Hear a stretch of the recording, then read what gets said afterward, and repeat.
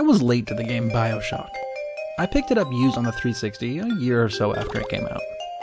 Everyone said it was an amazing game, so I figured, why not? After a couple hours of playing it, I put the controller down and wondered what the hell everyone was smoking.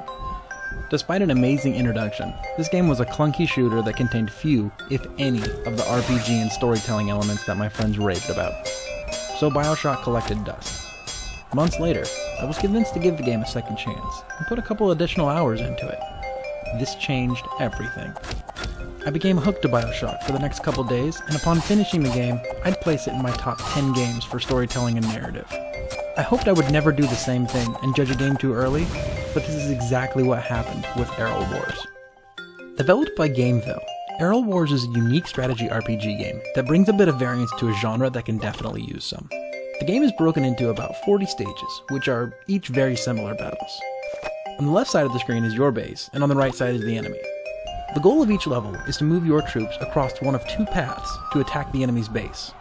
Because the enemy is attempting the same thing, your troops will meet in the battle and duke it out. There are numerous different units that are unlocked throughout the game, including infantry types, range types, and flying units. Within each of those categories, there is also a handful of individual types that vary in strength, attack distance, defense, and speed. With each passing stage, it becomes more and more important to analyze who your enemy is and adjust your army appropriately.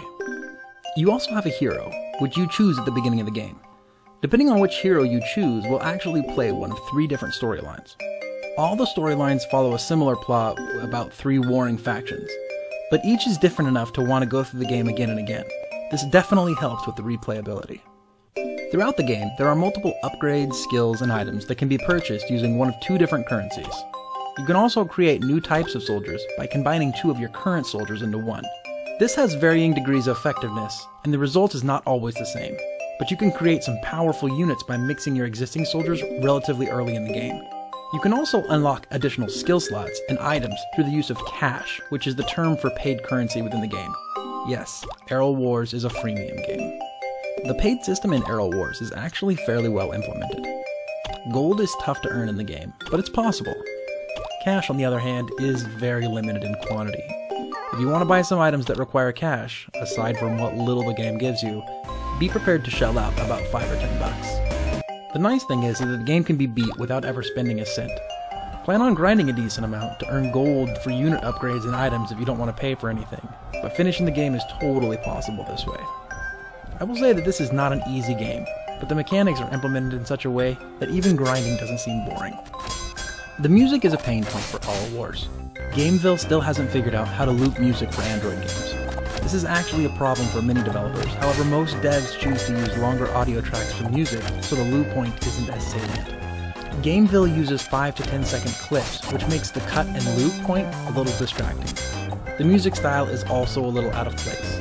Sounding like something a guy in a garage wrote on his Casio in 1984, I didn't feel as though this engaged me in the fantasy the story was attempting to convey. Sound effects, by contrast, are solid. There's quite a varying amount of sounds depending on the units, and they're accurate. The one issue I did run into was when too many units flood the screen at once, the audio begins to cut out. I've even had the game suddenly close a couple of times due to this. The graphics are relatively standard for a 2D fantasy game. For some reason, and many may disagree with me, the art style reminded me quite a bit of Disgaea, a game that was released on PS2 and PSP and seen several sequels. All the units and heroes of the game look cartoony and unique, keeping the game relatively lighthearted. The biggest problem I ran into with Arel Wars was the core game mechanic. Though there is a huge amount of diversity in the units available and the strategies to implement, the core game is extremely redundant. Every level is the exact same thing, your base versus their base, the same 2 paths over and over again. This is definitely a case of having amazing depth in every ancillary part of the game, and then missing the boat on the core functionality. The redeeming factor here is that Gamevil did such a great job of all the little pieces of Arel Wars that the game is still fun and engaging. I'd recommend this game for anyone that likes strategy games, and or RPGs, and is well versed in them. The story is decent and the gameplay is addicting. Building and refining armies is an engrossing experience and will grip fans of strategy games. Arel Wars is a game for those looking for more than a distraction. Pixelfreak.com is giving Arel Wars 89 pixels out of 100.